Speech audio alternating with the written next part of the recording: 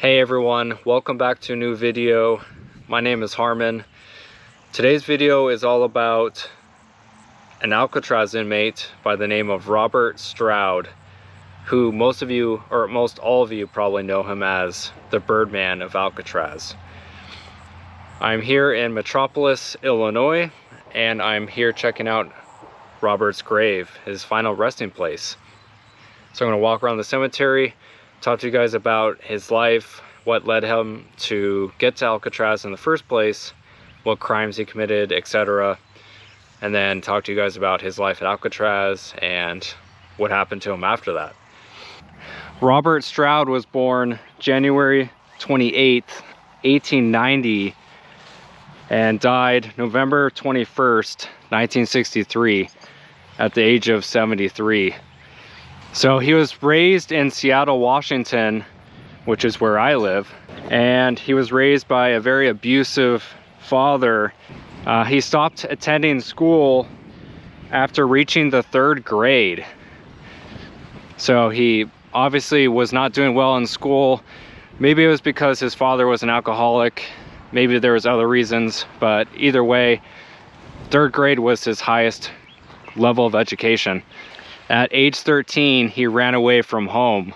When he turned 18, he made his way up to Alaska, where he wanted to go work on a railroad construction gang, as it promised decent money and was able to get him out of the situation he was in living here in Seattle.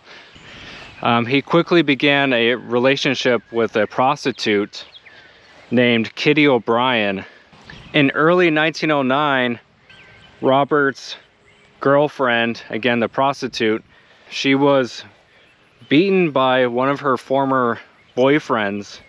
And so because of this, Robert decided to shoot her former boyfriend, and it ended up killing him. Now, other articles state that this former boyfriend was actually Kitty's pimp. He was sentenced to 12 years in prison and was shipped off to McNeil Island prison, which again is pretty close to where I live, kind of on the Puget Sound area of Washington State. Pretty much as soon as Robert started serving his sentence at McNeil Island, he proved to be pretty difficult inmate. He got into fights constantly, argued with other inmates, assaulted a hospital staff member, and then the final straw was he stabbed another inmate. They transferred him to the Leavenworth prison in Kansas in 1912. And here at Leavenworth prison, this is where he started his bird collection. Ironically enough, I feel like Robert Stroud should be called Birdman of Leavenworth, as he didn't actually have any birds with him in Alcatraz. He actually had them again when he was at the Leavenworth prison. So it's interesting that he kind of got that notoriety even though the birds weren't with him at Alcatraz. He displayed an interest in taking some new courses, and so he ended up taking like mechanical drawing, engineering, music, theology, and math classes.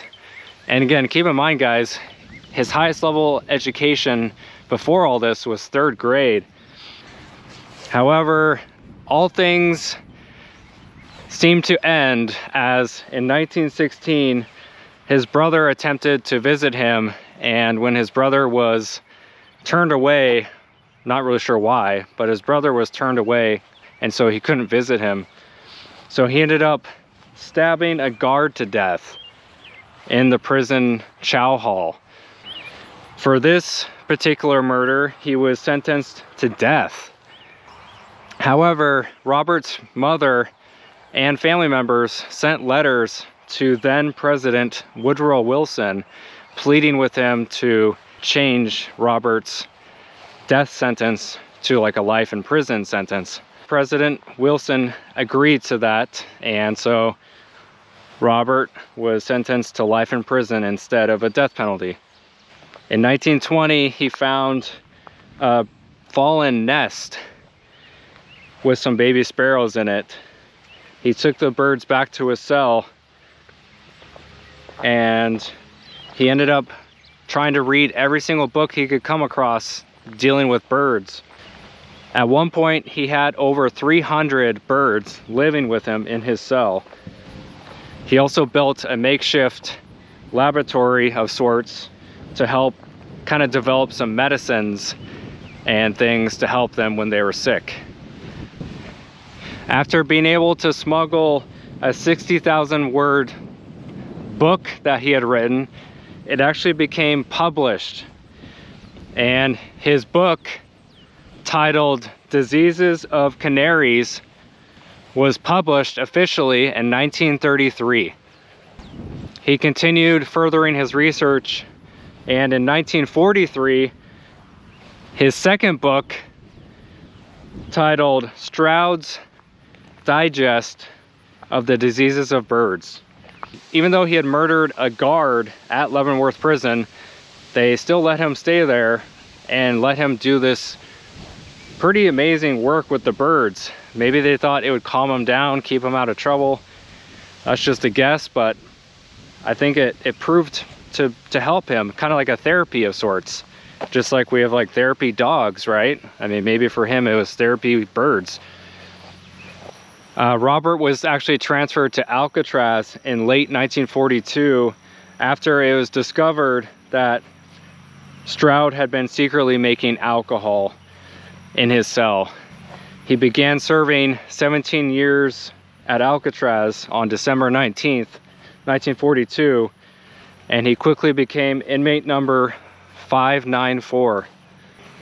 In 1943, a psychiatrist named Romney Ritchie diagnosed him as a psychopath and with an IQ of 112. Now, you guys might know the Battle of Alcatraz. That was a famous escape attempt by many inmates in 1946.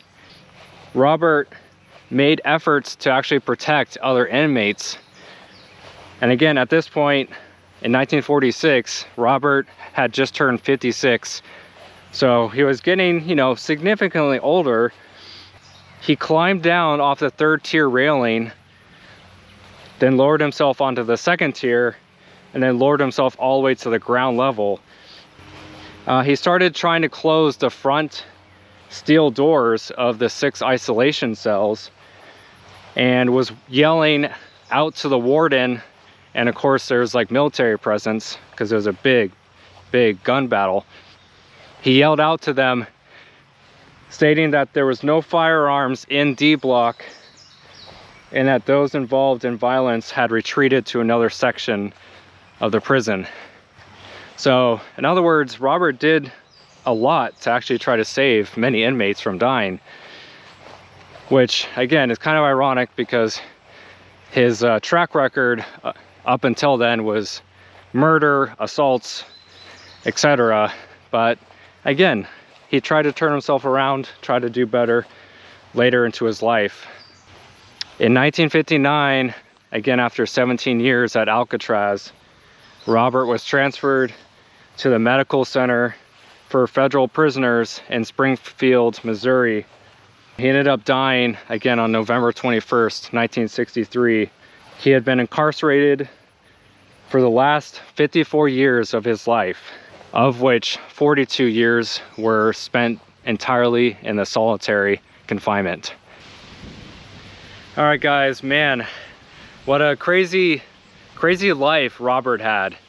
Obviously a very violent and terrible life in terms of him killing people and spending essentially most of his life in prison. But again, he made the most of his prison time after he stopped committing crimes in prison and killing people in prison. He kind of became a decent person, and I mean decent. He still was an inmate, still was a prisoner, but I think the whole bird thing, it really did help calm him. And again, his books are pretty well written.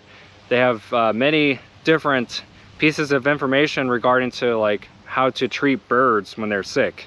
And so I think they're pretty interesting books. But Anyway guys, I'm gonna head out of here. Again, if you're new around here and you enjoy these kind of videos where I go to the actual locations or visit the graves of these people, make sure you subscribe. And again, I'm gonna head out of here. I'll see you guys soon. Thank you for watching.